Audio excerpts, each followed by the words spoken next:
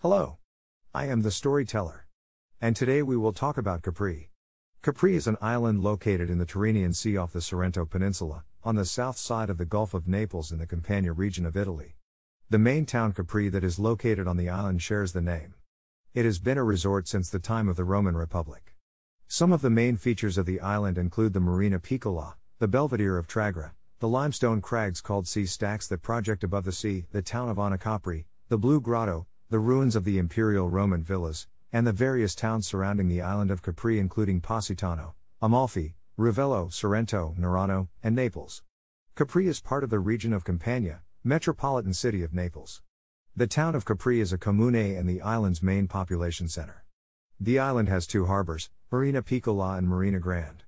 The separate comune of Capri is located high on the hills to the west. The etymology of the name Capri is unclear. It might be traced back to the ancient Greeks, the first recorded colonists to populate the island. But it could also derive from Latin capre. Fossils of wild boars have been discovered, lending credence to the Capros etymology. On the other hand, the Romans called Capri Goat Island. Finally, there is also the possibility that the name derives from an Etruscan word for rocky, though any historical Etruscan rule of the island is disputed. Capri consists of limestone and sandstone rock. Cliffs form much of the sides and surface of the island. The island has been inhabited since early times. Evidence of human settlement was discovered during the Roman era. According to Suetonius, when the foundations for the Villa of Augustus were being excavated, giant bones and weapons of stone were discovered. The emperor ordered these to be displayed in the garden of his main residence, the Sea Palace. Modern excavations have shown that human presence on the island can be dated to the Neolithic and the Bronze Age. Augustus developed Capri. He built temples, villas, aqueducts, and planted gardens so he could enjoy his private paradise. In his Aeneid, Virgil states that the island had been populated by the Greek people of Teleboi, coming from the Ionian Islands. Strabo says that in ancient times in Capri there were 2 towns, later reduced to 1. Tacitus records that there were 12 imperial villas in Capri. Ruins of one at Tragra could still be seen in the 19th century. Augustus' successor Tiberius built a series of villas at Capri, the most famous of which is the Villa Jovis, one of the best preserved Roman villas in Italy. In 27 AD, Tiberius permanently moved to Capri, running the empire from there until his death in 37 AD. In 182 AD, Emperor Commodus banished his sister Lucilla to Capri. She was executed shortly afterwards. After the end of the Western Roman Empire, Capri returned to the status of a dominion of Naples, and suffered various attacks and ravages by pirates. In 866 Emperor Louis II gave the island to Amalfi. In 987 Pope John XV consecrated the first bishop of Capri, when Capri, Scala, Minori, and Laetare were made dioceses to serve as suffragans of Amalfi, which thereby became a metropolitan see. Capri continued to be a residential diocese until 1818, when the island became part of the Archdiocese of Sorrento. No longer a residential bishopric, Capri in Latin, is today listed by the Catholic Church as a titular see.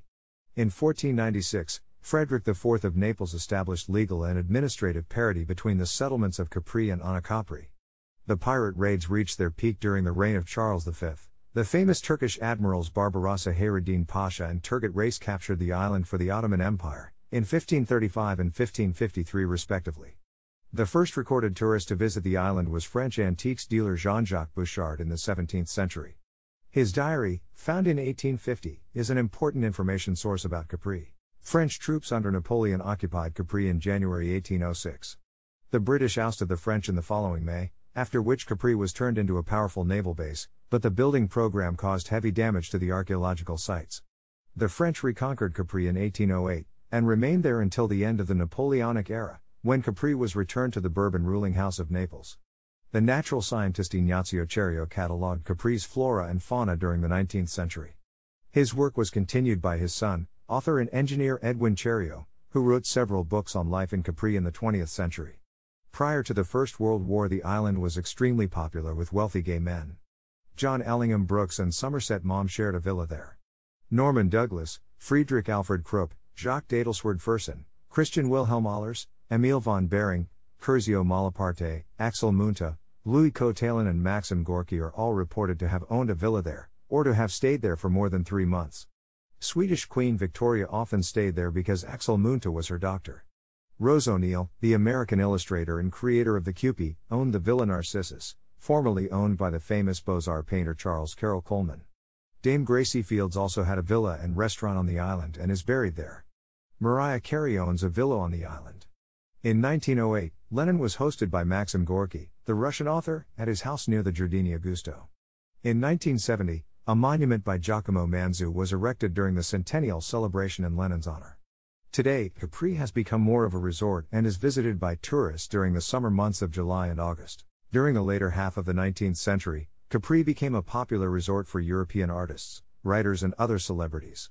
The book that spawned the 19th century fascination with Capri in France, Germany, and England was Entdeckung der blauen Grotte auf der Insel Capri by the German painter and writer August Kopisch, in which he describes his 1826 stay on the island and his discovery of the Blue Grotto. John Singer Sargent and Frank Hyde are among the prominent artists who stayed on the island around the late 1870s. The English artist and adventurer, John Wood Shortridge, acquired a fortino at Marina Piccola in the 1880s, and married a Capri girl, Carmela Esposito. It is recorded that the only mention of him in a recent book, albeit partially inaccurate, occurs in James Money's Capri, Island of Pleasure. Claude Debussy refers to the island's hills in the title of his impressionistic prelude Les Collines d'Anna Capri.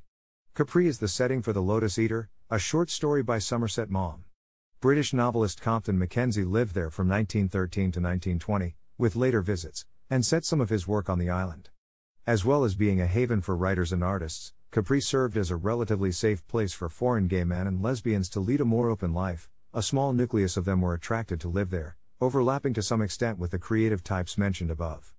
Jacques d'Adelswerd Fersen wrote the Roman A clef et la fou s'éteignit sur la mer about Capri and its residents in the early 20th century, causing a minor scandal. Fersen's life on Capri became the subject of Roger Perfeet's fictionalized biography, L'Exil de Capri. A satirical presentation of the island's lesbian colony is made in Mackenzie's 1928 novel Extraordinary Women, inspired by the affairs of American painter Romaine Brooks.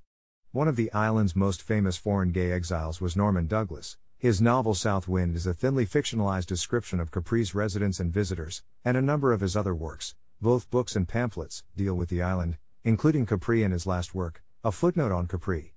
Memoirs set on Capri include Edwin Cherriot's Aria di Capri, which contains a number of historical and biographical essays on the island, including a tribute to Norman Douglas, The Story of San Michele by Swedish royal physician Axel Munta, who built a villa of that name, and Shirley Hazard's Green on Capri, a memoir, containing her reminiscences of Graham Greene.